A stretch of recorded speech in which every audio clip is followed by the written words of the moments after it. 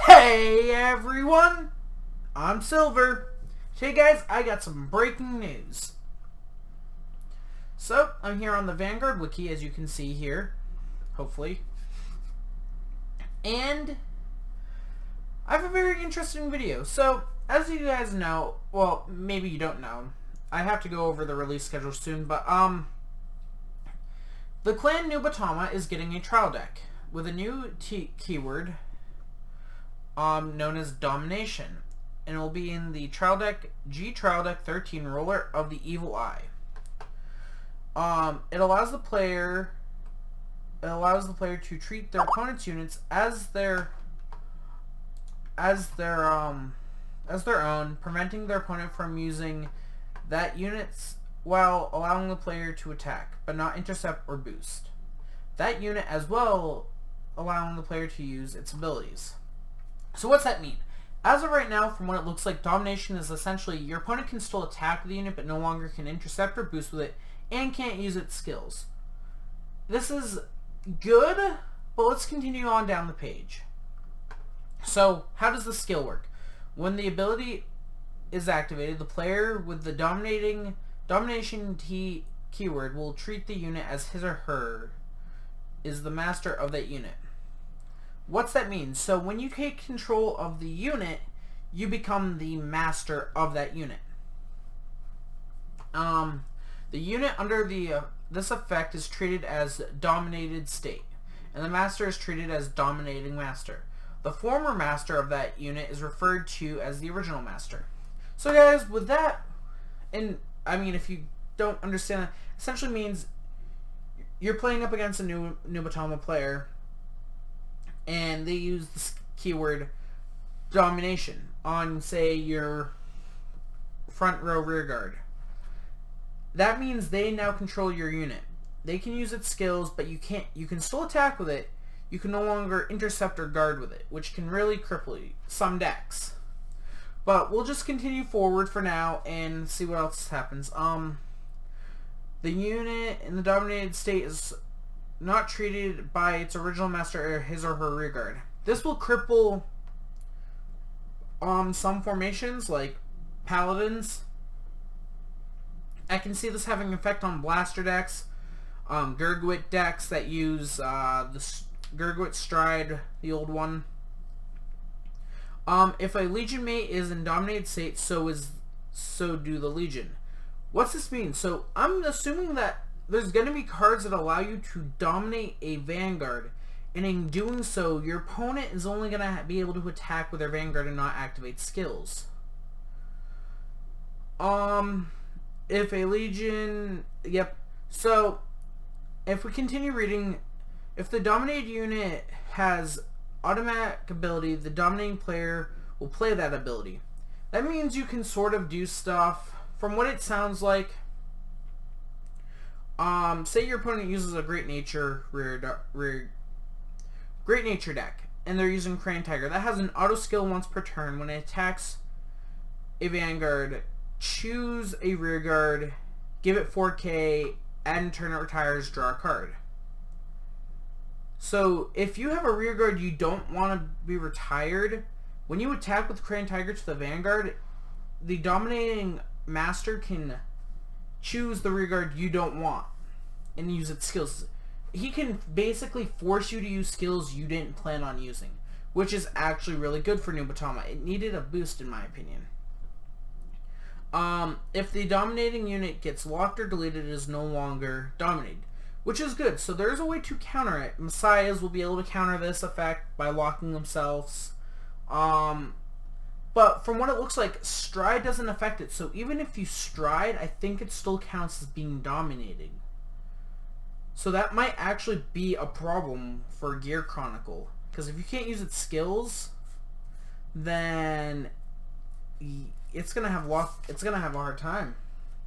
But continuing on, if a unit is dominated, its zone is now referred to the dominating player's point of view. So we'll continue because it's hard to explain that one. If it's in the left column of the original master, it's now in the right column of the dominant player. So there are specific cards that say choose a column. and those feud cards only activate in certain columns, so that's why it would be in the right or left. Because actually sitting across from each other, your right and left are different, right? I think so. Yeah, I think so. Yeah, I believe so. So that's why it's like that. When a circle changes masters, it is considered to be neither player's front nor back row. So if I take control of a unit in your front left column, that now becomes my circle, and it's not treated as my front row, nor is it treated as your front or back row.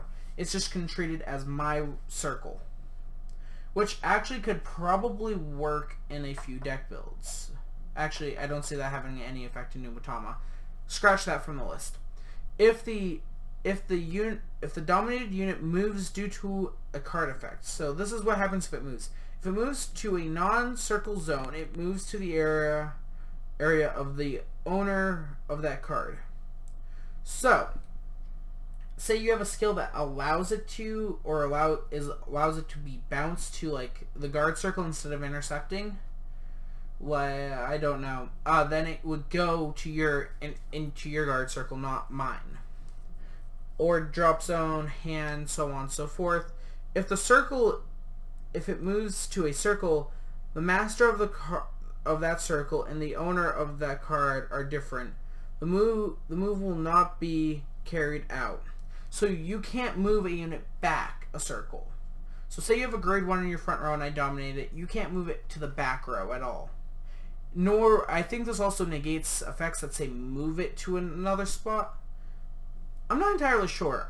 If any of you really can figure this out, please let me know. Comment if you also know more news on this as it comes out. I actually can't wait to play this trial deck. If a dominated vanguard is attacking, the drive check is done by placing the top card of the dominating player's deck into the dominating player's trigger zone. Wait. The dominated unit cannot boost nor intercept. We know that. If the dominated vanguard is attacked, and the drive check is done by placing the top card of the dominating player's deck. Huh. That might actually be bad. You cannot call or ride on a dominated unit if the circle's master is different from its owner. So, essentially, I could take control of your vanguard. You can't ride on it. But I have to perform the drive checks with my own cards. This is going to be a very weird skill. Let's see what the comments have to say. Ignore that. And let's just pause that altogether. So, ooh, they also have a card here. My computer died on me. I just got a new one, so I'm back on the wiki. Nope. So what you're telling me is I can still bounce my rewinners to hand. That's good. Messiah, as always, should have an easy time with this. Messed up. Did not expect this. Okay, this might actually be convince me to build a Nubatama. Good news is there isn't really a lot of news here. Let's see what the Nubatama unit is, because that was here. Have they posted it? Okay, so here's the Nubatama unit.